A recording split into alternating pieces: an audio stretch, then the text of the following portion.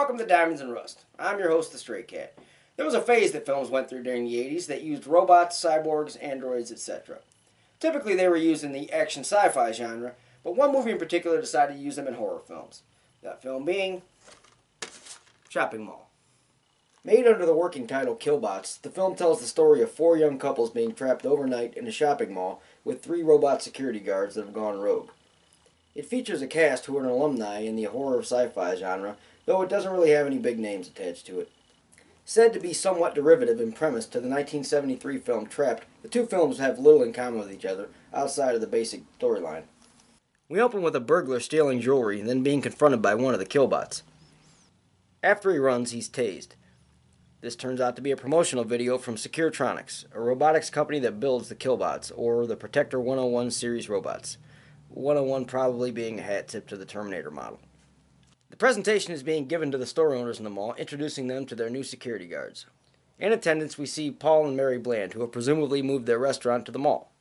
Maybe we could use one at the restaurant. Get rid of people we don't like. I think these two can do that just fine without robot guards.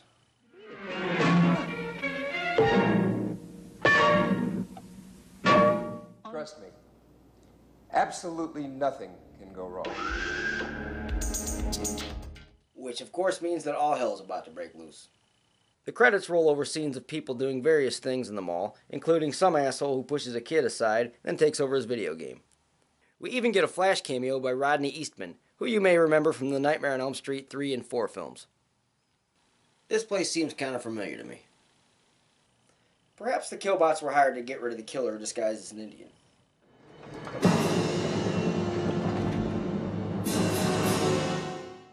We're introduced to our leading ladies, who are two waitresses at a mall restaurant. Though it's not Paul and Mary's country kitchen, but this guy's, who seems to be pretty bad at applying condiments. Susie tries to persuade Allison into going to a party that night by setting her up on a blind date. You've just got to show. Susie, you've got a one-track mind. I already told you. I don't know anybody. You know, I don't blame Allison for having reservations about going out with one of Susie's friends. I've seen the kind of guys she usually dates. I've always admired your beauty, my dear. We cut to a lightning storm that strikes the computer that's on the mall's roof completely uncovered. Brilliant idea. This causes the Killbots to go haywire and kill one of the technicians. Don't worry about him. He'll be resurrected in a few years as Bud the Chud.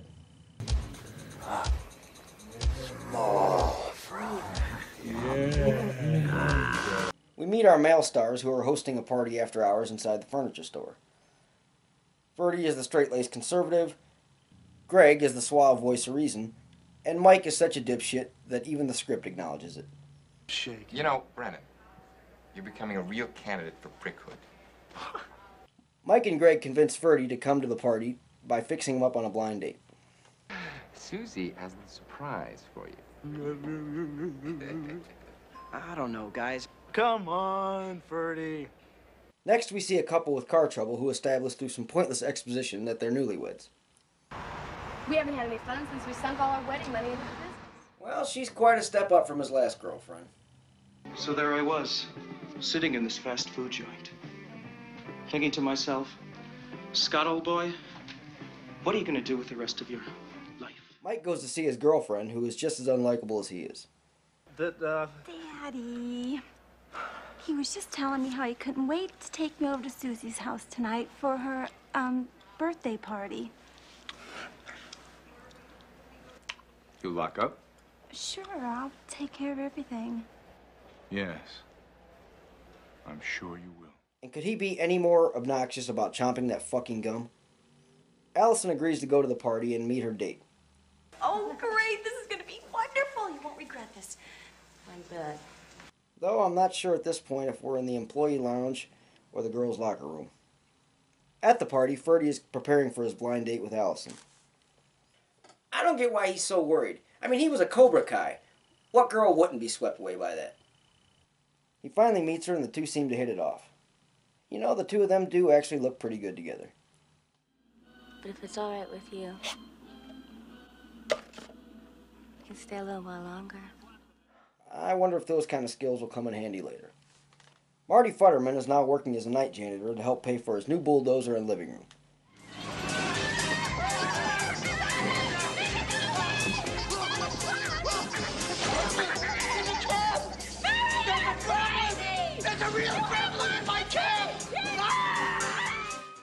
But after taking his frustrations out on the Killbots, he's electrocuted to death.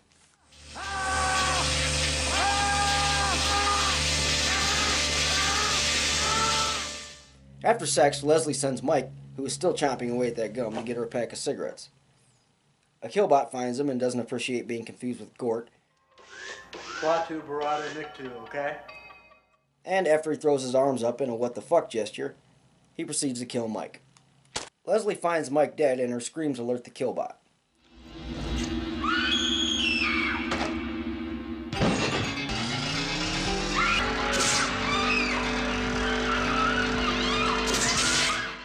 She shot several times with little effect, but after a shot to the head,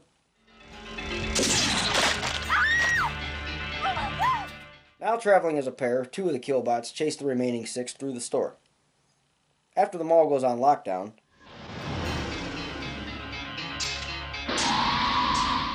the group decides to escape through the air duct.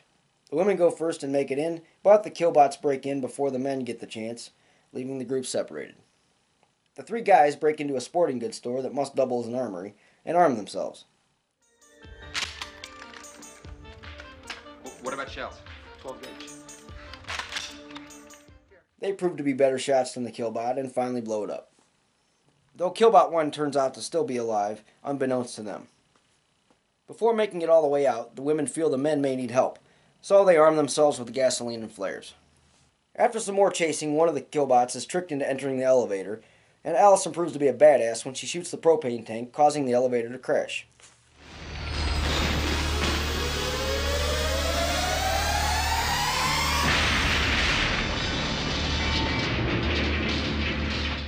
I can see that she's toughened up since the last time she was held captive in a mall. I'm gonna ice Bachelorette number 2. They lay low in the restaurant for a while before deciding to destroy the master computer. The master computer is somewhere on the 3rd level. Let's go trash the fucker.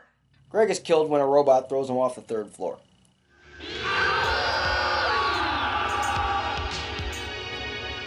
The remaining 4 barricade themselves in a clothing store, but the Killbot cuts through the door. They use some mannequins as a decoy, prompting another gesture that says, "Where the fuck did all these people come from?" During the firefight, Linda is killed, and an enraged Rick rams the Killbot with a cart. Yes, the same machines that can withstand a barrage of bullets and cut through steel doors was killed by a cart. Now down to 1 Killbot, the 2 split up, which we know is always a good idea in horror films.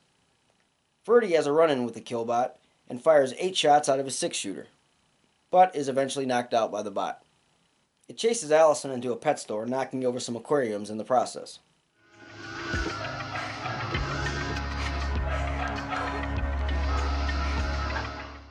I think it's worth noting that actress Kelly Maroney did not use a stunt double for this scene. In fact, they originally were going to use scorpions, but since the director wouldn't let them crawl on them, they decided not to use them. After some more chasing, Allison draws the Killbot into a paint store, where she manages to finally blow it to shit. Have a nice day!